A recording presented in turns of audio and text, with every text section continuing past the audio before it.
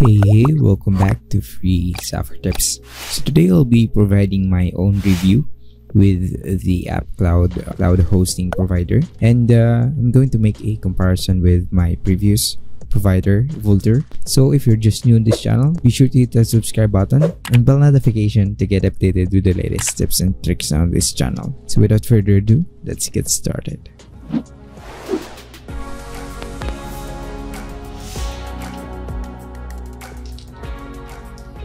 For this review, I'll be highlighting the pricing, performance, and the features that are available on this particular provider.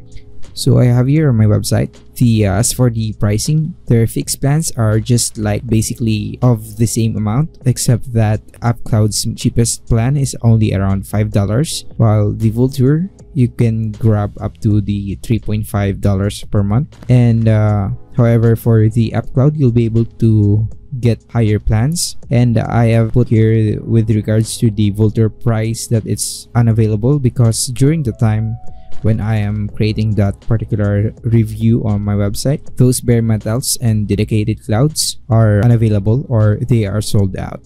Wherein on the UpCloud, you could basically deploy any server of any size, anytime. That's one big point or a big plus factor, which I think UpCloud wins over Vultr. Also, another thing that I think should be highlighted between these two providers is the ability to provide a flexible plan, which I think is very convenient, especially for those types of services that needs customization. For the UpCloud, you'll be able to select depending on your needs. However, typically choosing this flexible plan would also cost more compared to the simple fixed plans. However, again, this is very important, especially for those kinds of services that require a different specification, and you could actually tweak it depending on your needs, and yeah, basically configure your own server. And also for the location of the servers, for the UpCloud, you can deploy on Germany, Finland, Netherlands, Singapore, UK, USA. For Vultr, you can deploy in Japan, Singapore, Netherlands, France, Germany,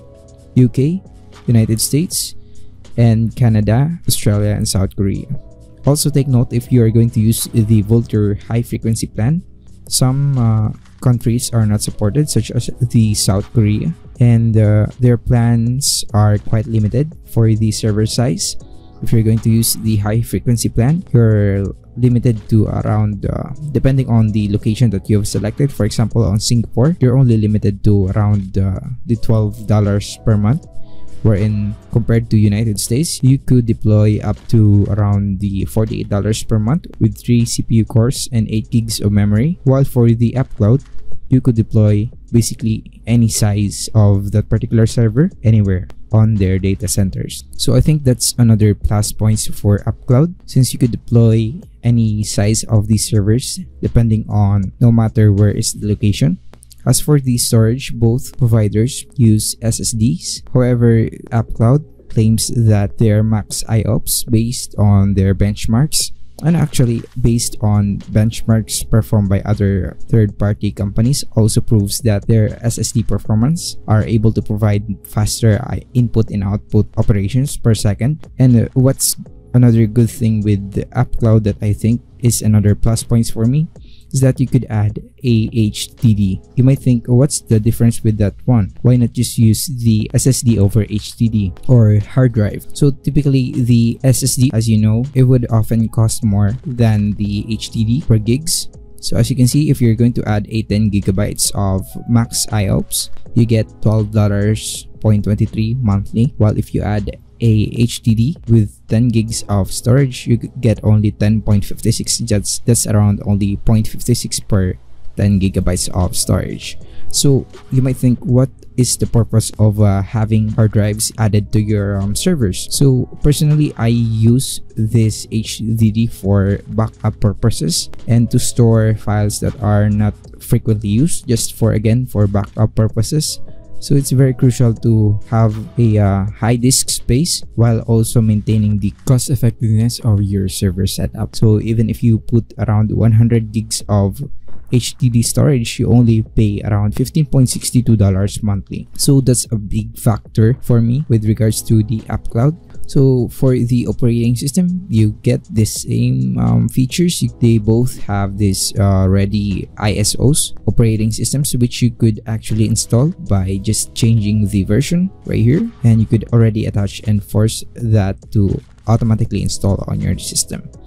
You could also put some custom images and a CD-ROM if you prefer to install manually, and it will insert the DVD installation file or ISO upon the first boot up of your server. Similarly, on Vultr, they both have that kind of feature.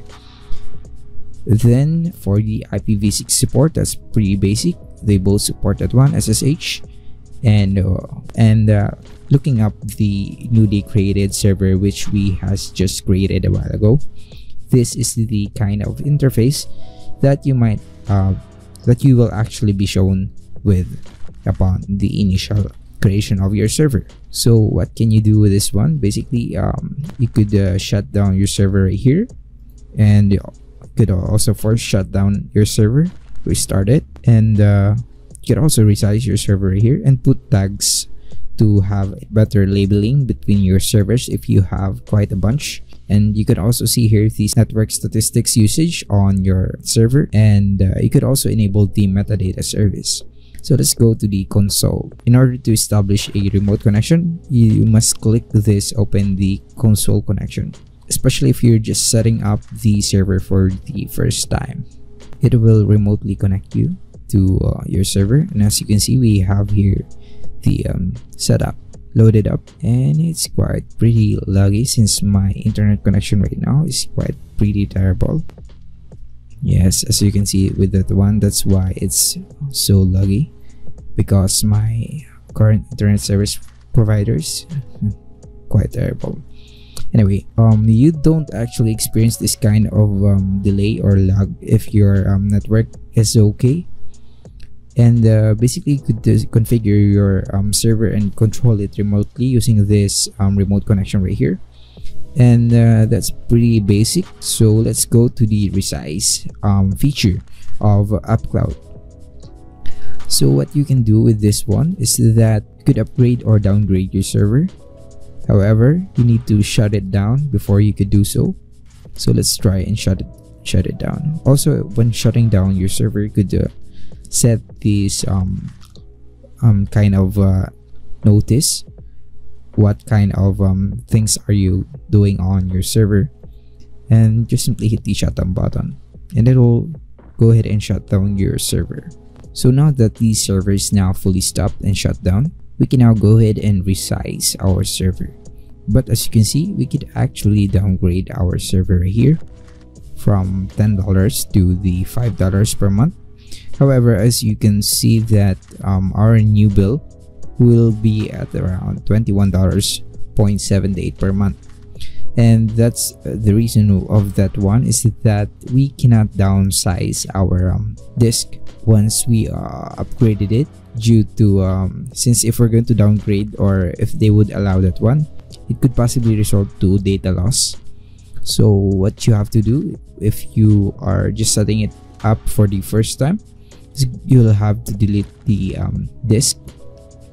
As you can see, the disk is now deleted. You'll have to add a new device depending on your plan, so you must add depending on your plan. So let's add 25 gigs since it's included on the $5. And now that is created, as you can see, it's now right here, and you're able to successfully downgrade your server. However, if you have already an existing server and you would have to downgrade, you'll have to manually transfer the files on your server to a new drive just by creating another drive a while ago, which I've shown you how, and then transfer those files on that particular new drive or the smaller drive, and then you'll have to delete the old drive on your storage right here, and you'll be able to downgrade your system. As with regards to the upgrading your server, it's pretty basic and it's pretty simple. You just have to change the plans right here and choose them accordingly, or if you're using the flexible plan, you could adjust the cores and memory on your system. So again, that's how pretty basic it is, and we are able to delete the drive since we haven't installed anything first. However, if you really are on a working environment or a live production server, you can just delete the drive, since you'll be losing all the files on that particular drive. So what I would suggest is that increase your server plan only when needed. So once done, you simply hit the save changes and it will adjust your new monthly cost. And also it has a backups feature. Similarly with the Vultr, you also have you also get this kind of backup feature. So once you have your instance right here, you simply open it up and you can go ahead and go to the backups right here, and you could enable the backups on your server. You could also add networks right here. That's pretty basic. Firewall, I actually don't use this firewall service, but that's basically it. The overview of your UpCloud of the UpCloud service. Before I end this video, the best thing with regards to UpCloud is that it has a live chat feature and support, compared to the Vultr, which you can only reach the support by creating a ticket. So I think that's a very crucial feature and service which Vultr lacks, and also other cloud hosting provider lacks, is the actual customer support, which you could call or talk to anytime you have any issues with regards to your cloud hosting. I think overall I would recommend UpCloud, and I think it deserves recognition. A lot of people are already discovering UpCloud. Even me, when I have discovered this service, I personally transferred, and I am so far satisfied with their service. If you want to try UpCloud, you could go ahead and try signing up with my link down below, or this link on this video, and you'll be able to get a $50 free credit. So thanks for watching. If this video was helpful, don't forget to leave your comments and feedbacks down below, and also like this video for more helpful tips. Till then, see you again in my next videos.